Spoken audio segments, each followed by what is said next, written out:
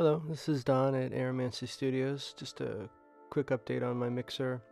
I just got back some boards from a fab house. First boards I've ever had made. It's really cool your first time, designing something in your computer and then it show up in the mail and it be something you can physically hold in your hand afterwards.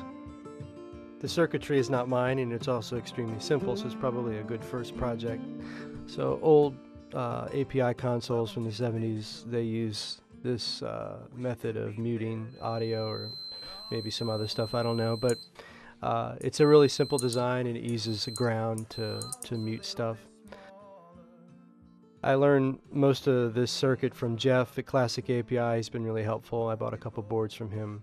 The only difference between his board and mine is that mine's running 2 channels of audio with 2 relays. Anyway, thanks a lot for watching.